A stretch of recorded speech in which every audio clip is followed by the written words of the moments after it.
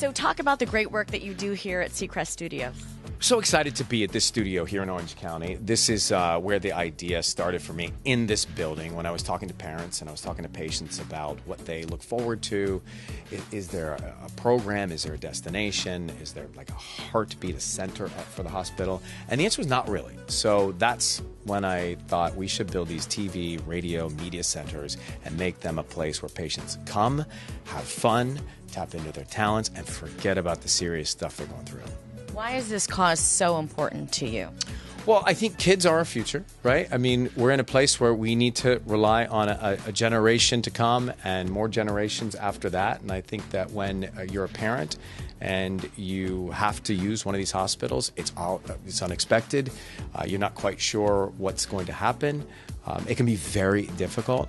And when I see a mom laugh or smile or even shed a tear because her child is having a great day, or a child's having a moment where they've made new friends or they've become the star, that's why this is important to me. And there's 11 of these throughout? 11 of these, there'll be 14. 11 around the country, there'll be 14 in a few months. And I can't believe there are that many of them. You know, in every city where we're in, this energy, this format is duplicated, and everybody gets a chance to interact with people who are not in this room into the rooms where the screens are. So everybody can participate. I love that. And you've had a lot of celebrities, I know, visit the various studios. Can you talk about some of the ones that have come by? The Jonas Brothers, Justin Bieber, Coldplay, Addison Rae, everybody. Honestly, everybody who has come has called and said, I will do it again. Ed Sheeran has done it before, too.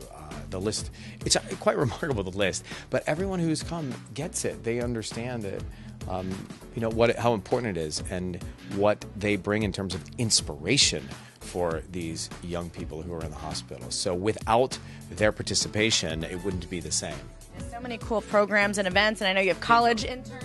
Yep. It also, this is a place where if you look at the equipment, it's state of the art. So the next E-News host may, come from one of these studios, because this is a place where you can really train on equipment, on editing, on producing, and on doing live programming.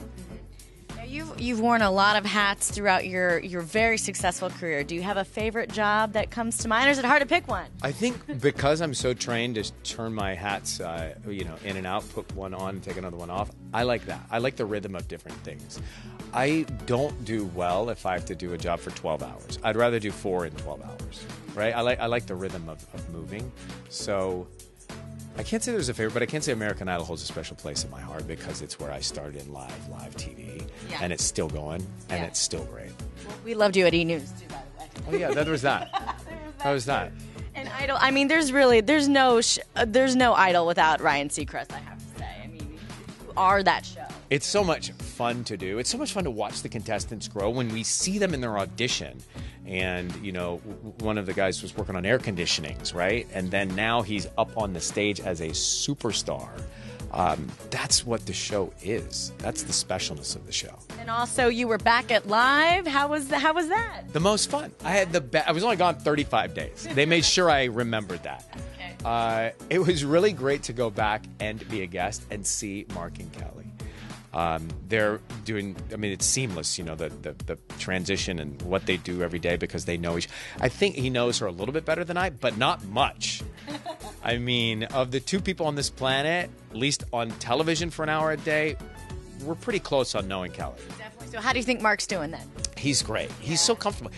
And the things that they can talk about and cover are totally different than what we did because they live together, right?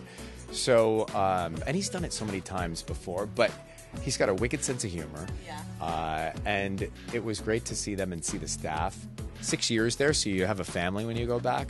But I'm happy that they've taken it into the next chapter. I love that. You guys text all the time. We text all the time. I remember that morning, I was up early, so I was waiting to text them. They're up early too, but I didn't want to bother them before 6:30. But I did at 6:31. And I said, what beautiful weather there is in New York. And Mark said, yeah, it's been like this ever since you left. A perfect day in the weather ever since you left. Oh, my gosh. What would you say has been the key to your success?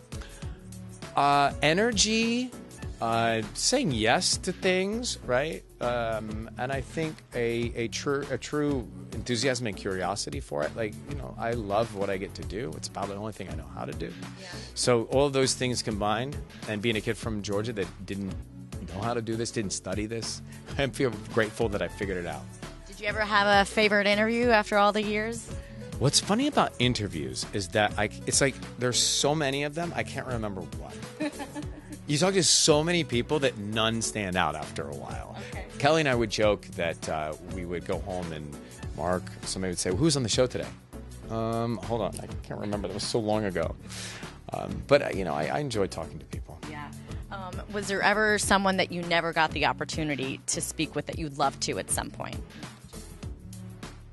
You've interviewed everyone, so that's a hard one. Gosh, it's hard. I mean, I think back to like singers I like. Sinatra, I didn't get a chance to interview him in his heyday, or the Rat Pack. Like that, I guess that's what I think about, because I feel like everyone current on that show, especially on the radio over the years, they've come through. But it's always nice to meet people like that. But I guess it's people that weren't here. Yeah, yeah.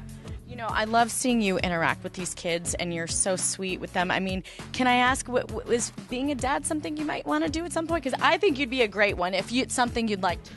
Well, I'm trying to get feedback on how I would do. Spending time with these kids and spending time with my niece is definitely something that I love.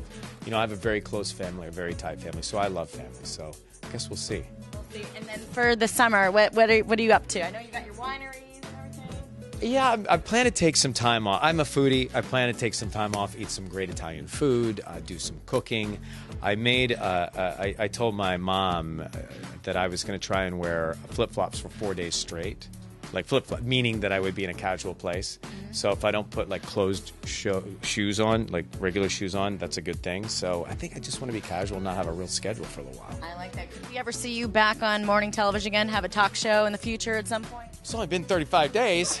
I mean, come on. We miss you. You want to never say never in our business, but let's give it a summer at least.